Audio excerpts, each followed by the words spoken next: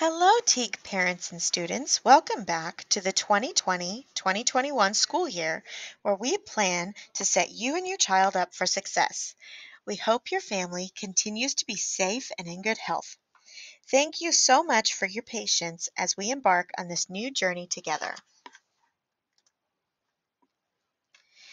As you have been made aware, our school district has made the decision to start the school year virtually until we check back and reassess on September 8th. This means that even though the buildings are closed, school is still in session. We're just doing it remotely from the safety of your own home. This video will help explain what virtual learning will look like. First, you will need a device that can be used to connect your child to his or her teacher during the day. Device options could be a laptop, desktop computer, or even a tablet. You will also need to make sure you have access to a good internet connection. If you have concerns regarding internet or devices, please call the school for support that is available. Secondly, based on state requirements, virtual learning will be more rigorous and more structured than what was experienced during the emergency school closure last spring. Virtual learning instruction will be aligned with PISD curriculum, and students will be expected to engage in daily structured activities and some flexible work times. Attendance will be taken daily, and normal PISD grading guidelines will be followed. During this time, an adult must be present to help the students navigate their online class. Our hope is that students will be able to navigate our online platforms with little to no help after a few weeks of consistent practice. Now that you know what's needed and expected, we can move on to getting started.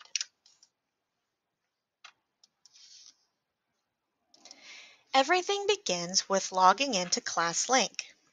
Just like a cruise line ticket that takes passengers to specific destinations by specific ship, ClassLink will serve as your child's ticket to access apps and programs needed for his or her class. ClassLink is the one place that students log in to where everything they're using in the virtual classroom is right at their fingertips. Students and parents will only need to remember one password that will give them access to all the apps assigned to them. To get into the virtual class, the student signs in to ClassLink. The sign-in prompt looks like this. Your child's teacher will give you this information before school begins.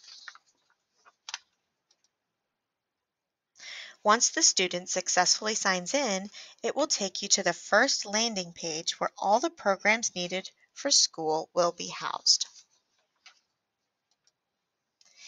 In elementary, your child will use apps like Google Classroom, iStation, Dreambox, and more.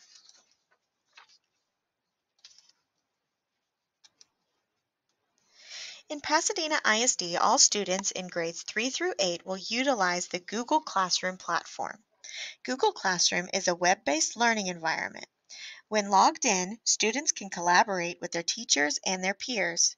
Google Classroom offers a digital safe space for students to view class announcements, access posted course content, view posted assignments, and turn in completed work. We will look at the three main components that will be used. Once your child logs into Google Classroom from the ClassLink portal, he or she will click on the Teacher's Class tile to access tasks needed daily for class. The class view opens into the Stream landing page. The Stream is where students can view and access announcements, discussion topics, and comments. Upcoming assignments that are due soon can also be seen here. Here, you may also find a link used to connect your child with his or her teacher virtually. It is a Google Meets link located directly under the teacher's class name. However, if your teacher chooses to utilize Zoom for class meetings, the link may be found in another location that he or she will guide you to. Next, we'll take a look at the Classwork tab.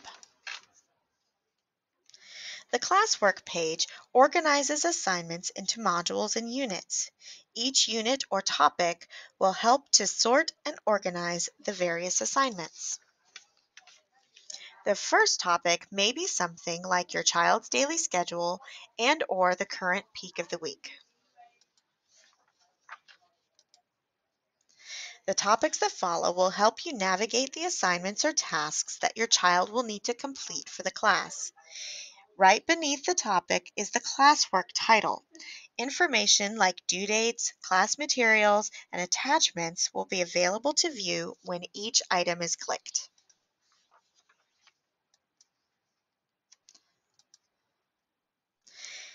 As mentioned, virtual learning this school year will be more structured than what happened in the spring. We will begin the school year following our regular bell schedule. The only difference is your child will be working from home. Elementary schools begin the day at 7:45 a.m. and dismiss at 3:05 p.m. Teachers will make use of every minute of the day. Teachers usually teach students two main ways, whole group and small group. During whole group instruction, teachers teach a particular lesson to the whole class or have discussions as a whole group. It's usually the time a new concept is introduced. Small group instruction usually follows whole group instruction to reinforce or reteach specific skills and concepts and provide a reduced student to teacher ratio. In a face-to-face classroom setting, all students are divided into groups. Each group is assigned to a workstation where they do different activities to practice skills. Some examples include a listening station, poetry station, writing station, or a library station, to name a few. As kids work in their stations, the teacher calls a small group of children to work with him or her. Small groups typically range in size from 3 to 6 students. In this setting, students receive focused instruction and practice on a specific targeted skill. This small group time usually lasts anywhere from 15 to 25 minutes depending on the grade level. Now let's take a look at our daily schedule.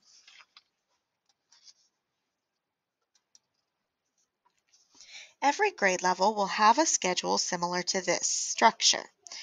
Here, you will clearly see which part of the day will be in a whole group setting and which sections are a small group setting. Whole group live meets are usually done in core subjects like reading, writing, and math.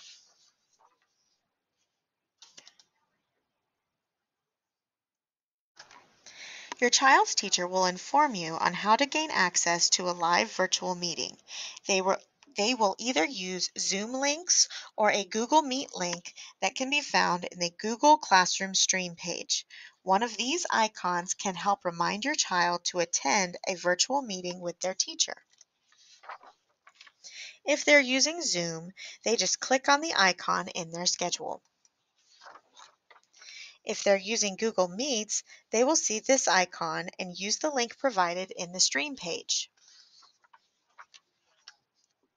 Small group sessions with the teacher will also be live virtual meetings. Remember, in small group, students are divided up doing station activities. These activities will be done independently, so the only time your child will meet with his or her teacher is the assigned time indicated by a Zoom icon. The teacher will tell you what group your child will be in.